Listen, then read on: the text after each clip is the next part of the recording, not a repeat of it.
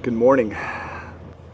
This is a what if question. What if we believed a couple places that when Jesus says it is finished when he's on the cross, he meant it? What if when Paul says, therefore there is now no condemnation for those that are in Christ Jesus? If we truly believe those things, what would our lives look like? We'd be in a place of freedom.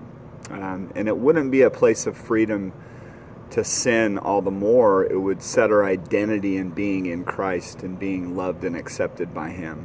Then all of a sudden, what ties in with that is, dying to self and laying down to the self-life because of what's been done for us. If we truly believe that he meant it when he said it is finished, and when Paul said, therefore there is now no condemnation for those that are in Christ Jesus. So that sets us free to be in a place of, understanding God's love and understanding who we are to be in Christ. That's the person that lays down his life. That's the person that says, it is no longer I who live, but Christ who lives in me. And that's a place of freedom.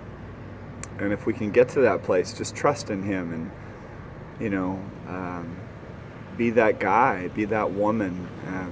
And then we can have rest for our souls instead of always searching for that identity outside of who we were created to be.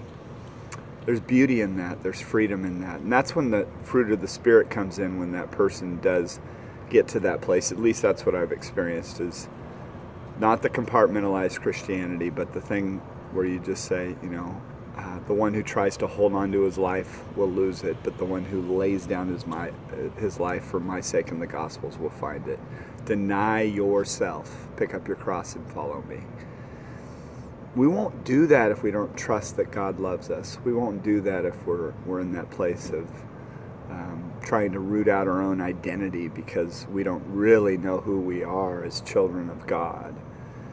Understanding who you are sets you free to be able to love unconditionally, and it sets you free to just rest in him. Be still and know that I am God. Man, what a different way of life. For I have been crucified with Christ. It is no longer I who live, but Christ who lives in me. And that's freedom. That's what it's about. It's about the life being transformed. It's not about, having your best life now. But what happens out of that is you end up having your best life because you're not in fear and anxiety and all the garbage that goes along with trying to justify and glorify your own life. Then you're able to just love because you're so connected to love himself, who is God. God is love. He wants to love you today. Allow him to love you and trust in him. He's beautiful and loving, and you're his child. God bless.